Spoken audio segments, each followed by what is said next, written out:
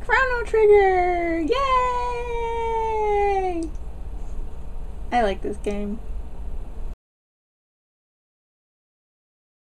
Hi everybody! There's really not a whole lot of news this week because of the earthquake and such. But Johnny has various charity activities that he has started, and I will talk a little bit about that. The biggest news is that Johnny's and Associates will be releasing a charity CD. We're not sure when it will be out, but most of the Johnny's talent will be on it. Except Toma's not going to be in it, and that makes me sad. However, along with the CD release, there will be supporting events that go along with it.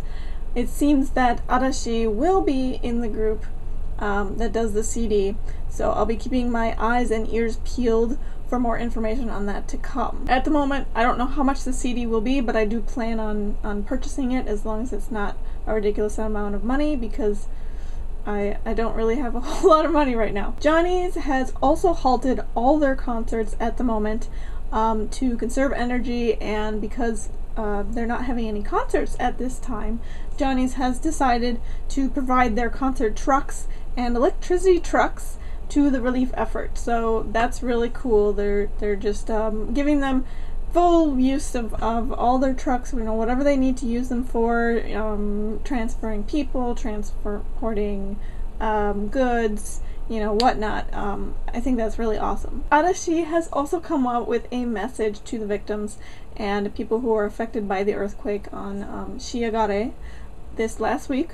And they offered, their condolences, and basically said that the only thing that they can really do is continue to be the same old Arashi that they've always been, and try to give everybody a smile, even just for a moment. And of course they are doing what they can do to donate. They also sang Hatenai Sora in hopes to kind of lift people's spirits, and Kaibutsu-kun, Ono as Kaibutsu-kun, came on and made a special announcement to the children, the little kiddies of Japan, and he basically told them that they should listen carefully to their mothers and fathers, conserve energy as much as possible, and continue to support the other kids that are in trouble or need help. I thought it was a really cute message, and I'm pretty sure that there are a lot of kids that kind of idolize Kaibutsu-kun, so I think it was a really good idea for them to do that. And of course, Ono did an awesome job. He just totally oozes Kaibutsu-kun. I don't know what it is. Maybe it's just because he's been filming for the movie recently. Okay, so on to the question of the week. The question last week was different than the one that's the top this week, and I kind of feel like it's not fair to that person if I just skip over it, because technically I was supposed to do one last week. So anyways, I'm going to answer that question this week, and the question is, do you have a favorite interview? If so, why? And what makes it memorable or likable and or thought-provoking? Well, I'm assuming by when she says interview, she's talking about magazine interviews. There's one interview of Nino where they kind of follow him around for a few days, and this was around the time when he was doing promotions for Letters from Iwo Jima, and I find that one really, really interesting. But since that's a video, I won't talk about it, because I'm assuming that she meant magazines. So, I do in fact have a favorite magazine interview. I do like a lot of Arashi interviews, almost all the ones that I've read.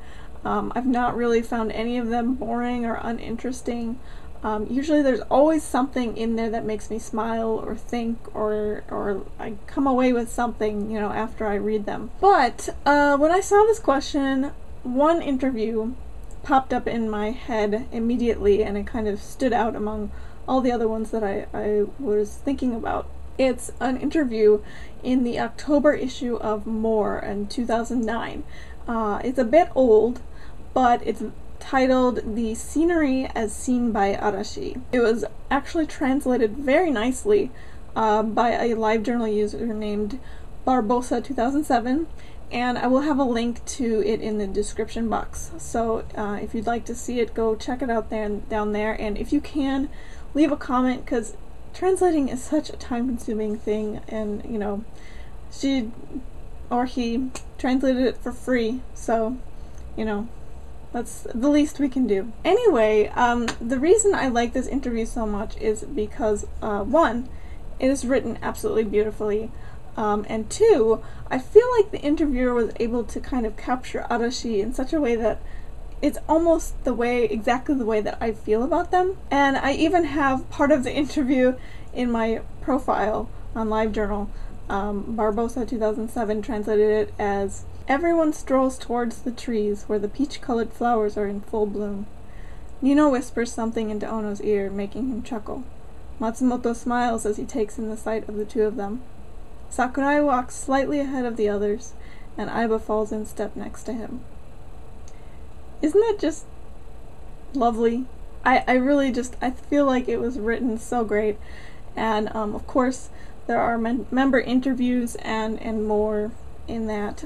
It's really great read. I recommend it if you have not read it yet. And of course, there's also the recent TV guide, if you have not read or heard about it, where Ono and Nino talk about what they did the night before. And Ono says he took a bath for 3 hours and thought about Nino the whole time. And then he drew a picture of Nino. I love interviews like that. I do. And with that, that's all I have to say to you guys. Oh my goodness. I will see you all next week, and I will be playing my Chrono Trigger. Bye!